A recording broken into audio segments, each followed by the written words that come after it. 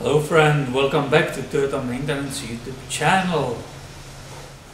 Some of you mentioned in the comments underneath the videos that you are waiting for this JBL radio unit, right, to arrive. Same way I was impatiently waiting. So hopefully the right unit arrived and we can install it together in this 2005 Toyota Sequoia.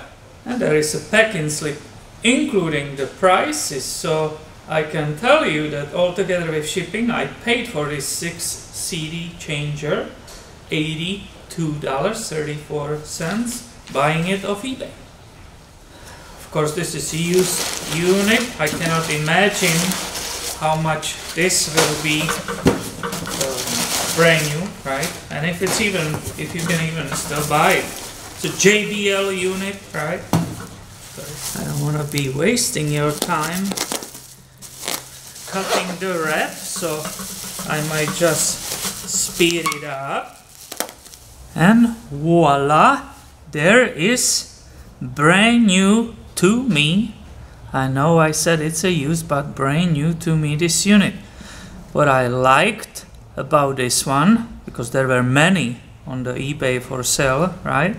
I like this one. First of all, see, there is still that sticker here that person didn't take it off, right? Because it's a 6 CD changer. It was such a sticker which Toyota was putting on those players, on the faceplate.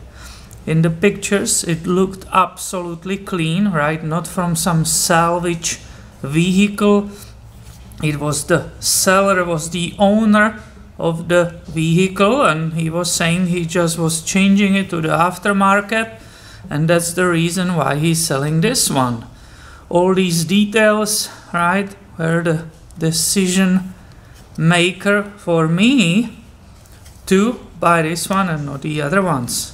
Try to show you all the details, right, or the numbers and so on, for you to see how looks CD changer for 2005 Toyota Sequoia or Toyota Tundra. So first, immediately I see this little screw. It's missing one of the 4, but it's okay, that's not big deal. The problem might be that it's missing the bracket. On both sides are brackets, mounting brackets, and they should be used to install it. So we will see how much of problem this will be for me. But so far I'm loving it, because it's incredible how this unit is clean and in nice condition. Now I transferred to the truck.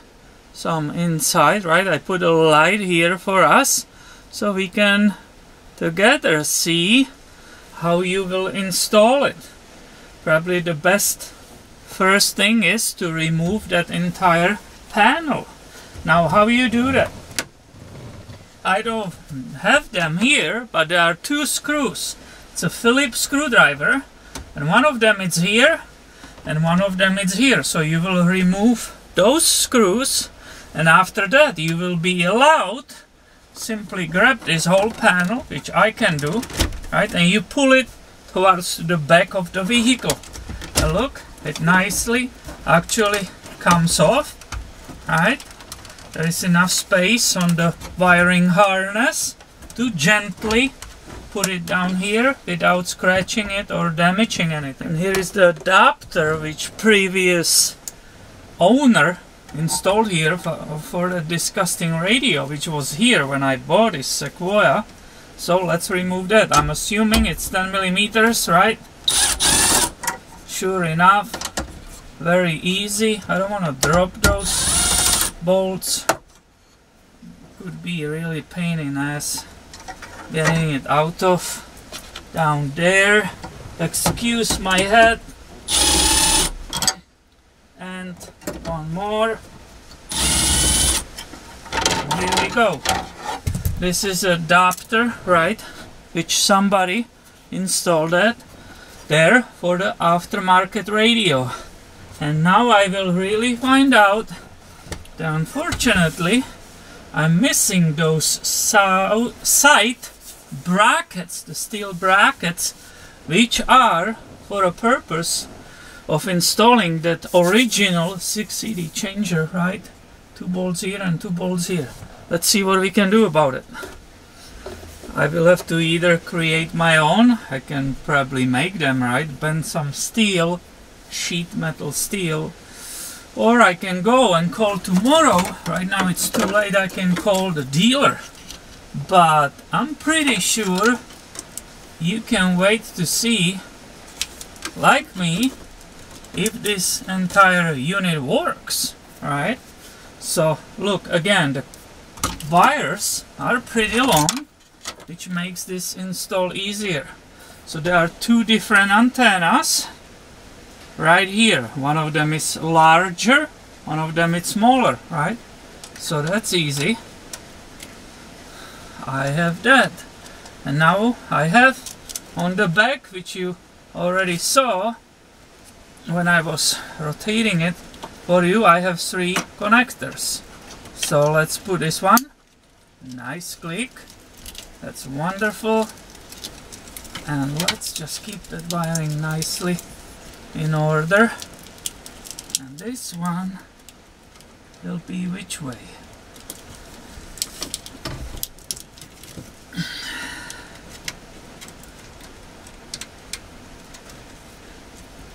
It goes upside down for me. So these are basically all the wires, right? Some of them will be going down to the JBL amplifier, which is down. That clicked nicely, right? The amplifier, it's down here. You saw it in different videos. Excuse me. And let's just see if this will let me to put it in just temporarily and fire it up, and we will see if I did a good job installing that amplifier, which is down here, and if this radio will communicate. Cross fingers. So here comes the key, right, in the on position. Let's see if I will be able to put this on. Yoo-hoo! Can you believe this? This is absolutely wonderful. Let me shut off or lower this thing. Let's put it off completely. This is absolutely wonderful. I'm super excited.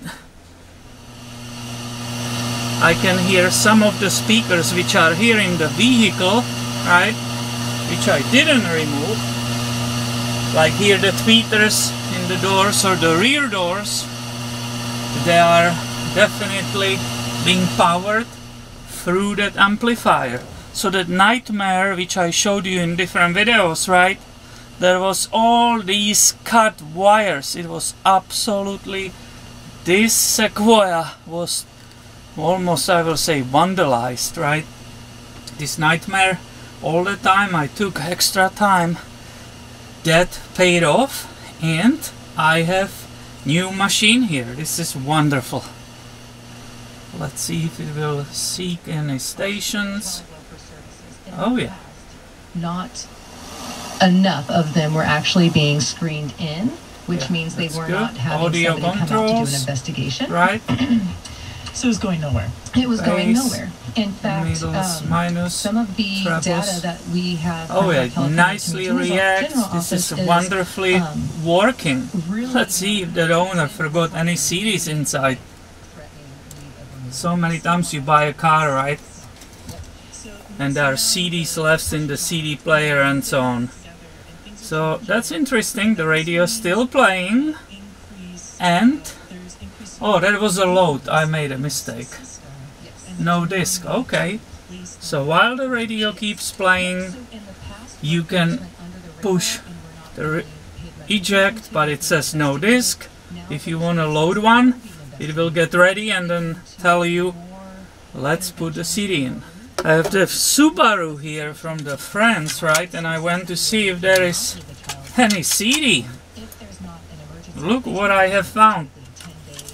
If you are a younger viewer of this channel, you might not even know what it is.